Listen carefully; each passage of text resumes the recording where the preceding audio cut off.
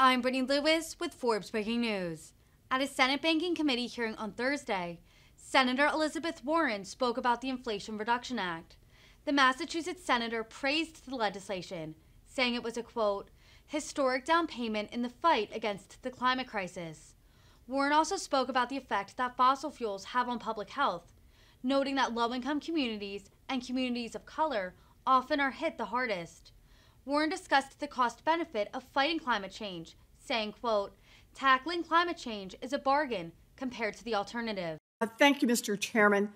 So with the Inflation Reduction Act, Democrats have announced an historic down payment in the fight against the climate crisis. This bill will cut our carbon emissions by 40% in just 8 years.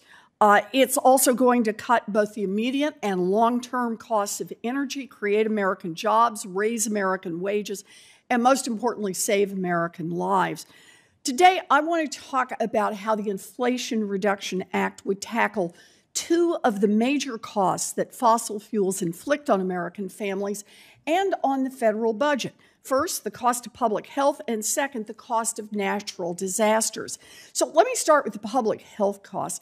Burning fossil fuels pollutes our air, with low-income communities and communities of color being hit the hardest. And one of the biggest causes of emissions from diesel is from diesel vehicles like buses and trains. Mr. Florida, you are an expert on climate and environmental issues, so let me ask you, if these vehicles, buses and trains, ran on electricity rather than fossil fuels, what impact would that have on public health?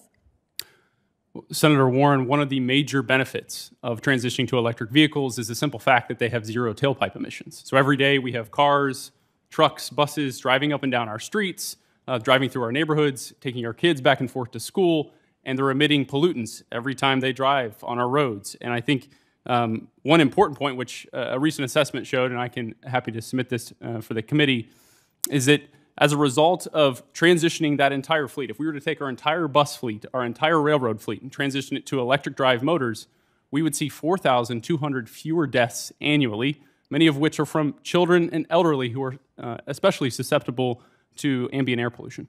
Wow, so 4,200 deaths, and presumably a lot of people who just wouldn't get as sick, right? Correct. But don't die from this.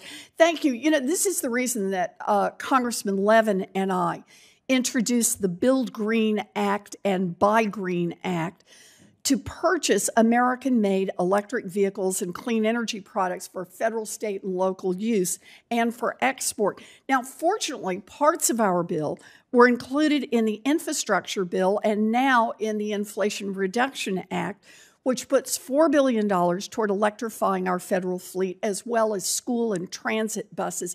This is going to help with public health and help reduce public health costs and advance environmental justice by ensuring that our most vulnerable Americans are breathing cleaner air.